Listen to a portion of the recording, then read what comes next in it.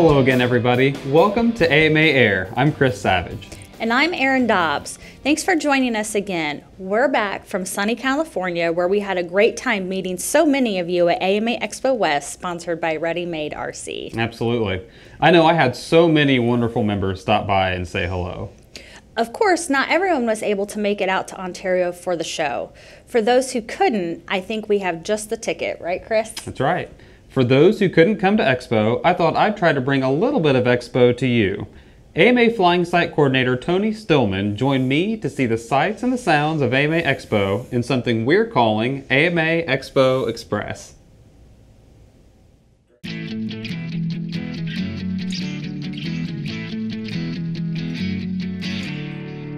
Hi everybody, I am Chris Savage and I am here with Tony Stillman.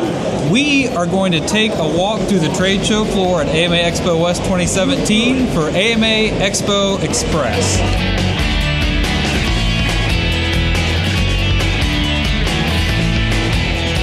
Okay, so is this a Chaos? Yeah. Okay, I thought that's what that was. With a Craft Signature Series, with Calor's modification with the 2.4 spread spectrum.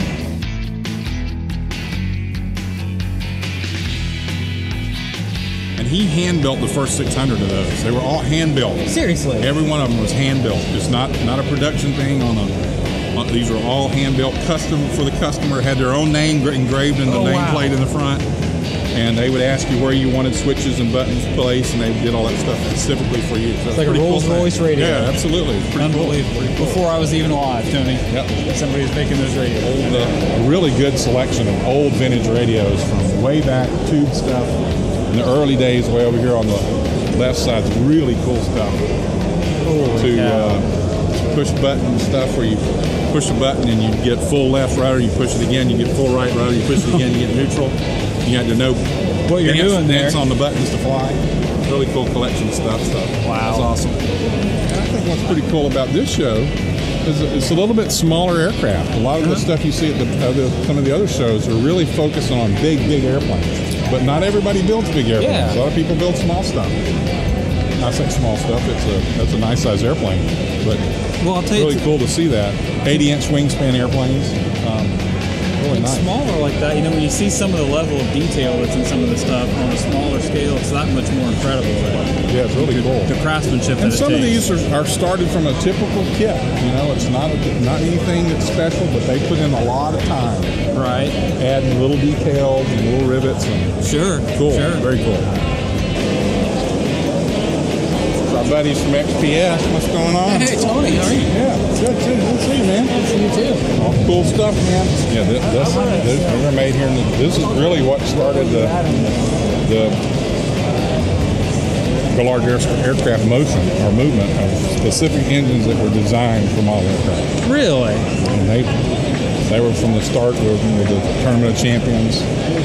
The DA engines were the standard. It still is the standard. Everybody's.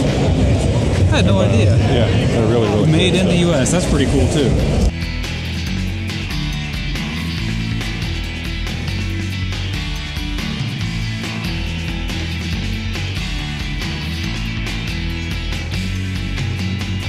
So we got Castle. I'm kind of my camouflage in the Castle booth. Castle. There's our Matt can't even see me anymore because I got my Castle lanyard on. Yeah, gone. Blue. Hey, where'd Chris go?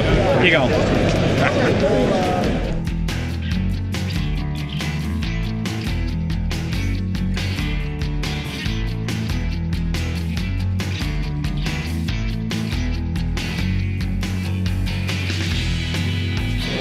Yeah, CST's cool. They can get all your composites and stuff to make carbon fiber, Kevlar, fiberglass, and they have a lot of training. All these instructional books, really good at helping you learn that. Teach you how to do it. Teach you how to do it. Yeah, if you've never done it before. So somebody like me who doesn't fiberglass my hand into the airplane. Yeah, but learning all the cool things and how to do it is, you get scared about something you never messed with before, and they know how to do it. They know how to do it. Now, do you know anything about these guys?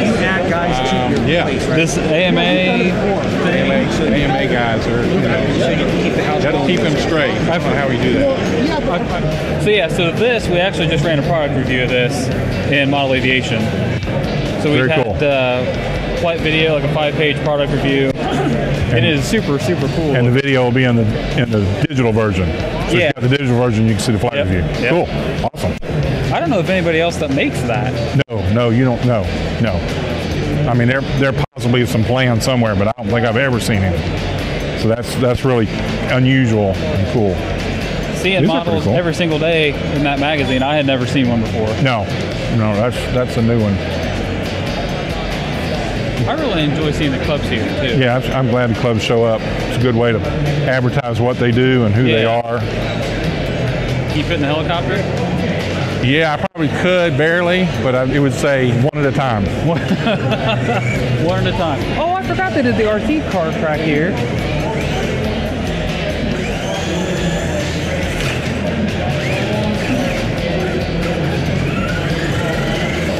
Oh. That'll leave a mark. Yep, that's going to leave a mark. I know that thing. You know that thing?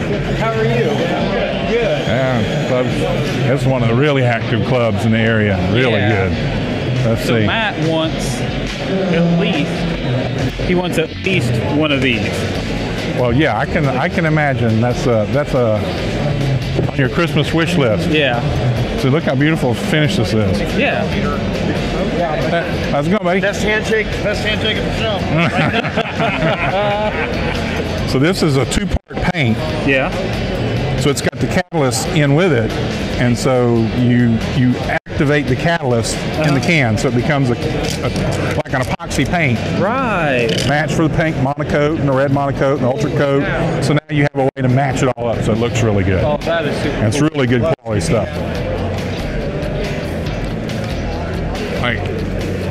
I'm not sure if that's the one, but I think that's the one that they power. It's electric, but they power it with a laser the laser beam that they point at the wings, and it's got like receptors or something on the wing. You're kidding me. That grabs it, so it'll fly as long as they point the light to it. Seriously? Yeah, that's pretty cool. Oh my God. And I think I said something to Mark about it, and I thought he said we had that in the museum for a while too. No kidding. Is that, Mark, is that the one that has is powered with the laser? Yeah. Yeah, okay. That's what I was talking about. So that's pretty cool. Okay, yeah, that's super cool. So it's got some kind of I guess like a battery things on it. In the museum, yeah. And you know, to see it in person, you know, it'd be one thing to like see it on Wikipedia and be like, oh, that's what it is, that's cool. But to actually be here and I'm like, you know, a foot away from it. And that's where the start of all the big designs, you know, start with something simple as a model. They take some concept and, you know, pretty simple. Got clay on the nose to balance it. I saw that, yeah. Just simple little model techniques that you do. Yeah, you think of NASA, you don't think, oh, we need a little weight in the front, so let's stick some clay there. No, but that's what it is. But that's the best way to do it. It's techniques that we've done forever and ever. That's really something.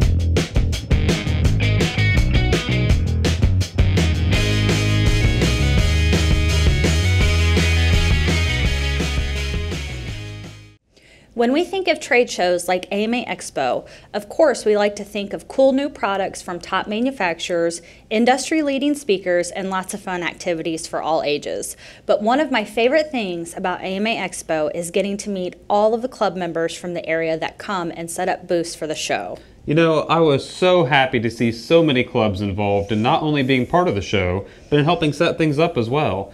For example, the Pomona Valley Model Airplane Club helped set up the aircraft that we saw hanging from the ceiling, and they even helped set up the drone cage. That's right. But why would a club want to have such a big presence at a trade show? Well, I went around to some of them to find out.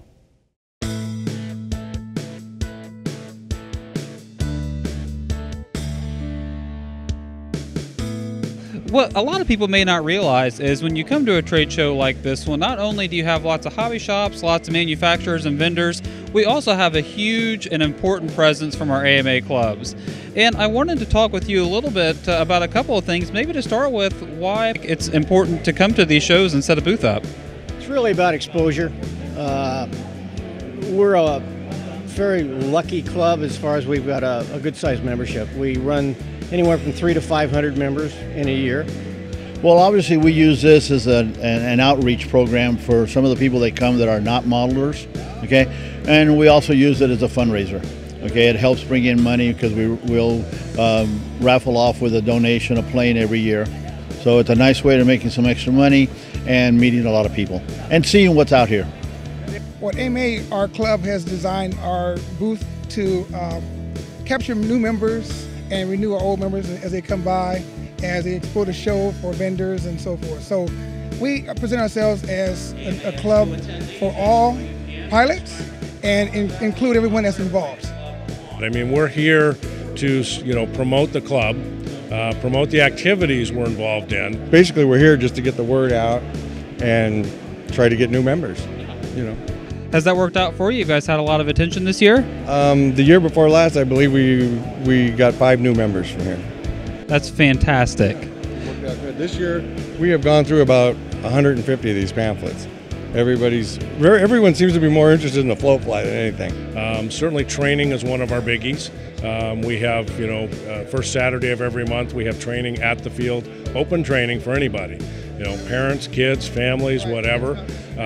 We provide our equipment so nobody has any risk of losing a plane they may have just bought. That's our big thing is, we don't want a new modeler to be frustrated by a crash. So we want them to be successful. So we'll provide the equipment, buddy box. So we do that at least once a month, although we have instructors there every weekend. So it tends to fill the weekends up. We have basically a pilot training program called Fly for Free.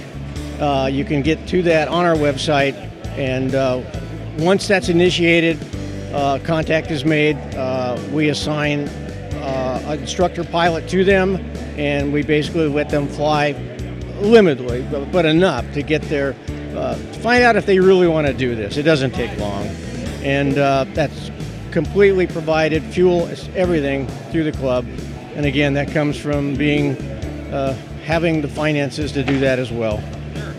Well, again, we like to accomplish a lot with the general public. We wanted to set out a word for everyone to get into this hobby.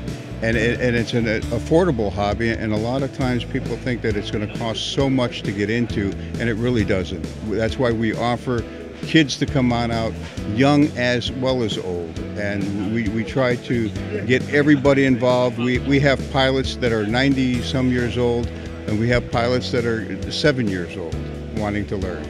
So it doesn't matter the age. Just come on out to our field and experience the joys of flight.